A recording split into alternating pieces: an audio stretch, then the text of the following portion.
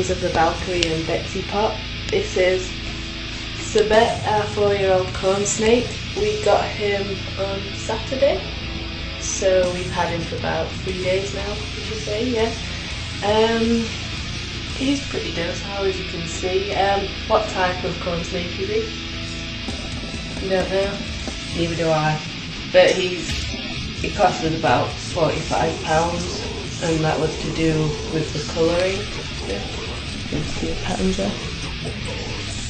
there. We originally wanted to get a more reddish kind of corn snake, but the one we're after, she was actually female and had just laid eggs, so she was too thin to buy, but we're quite happy with it.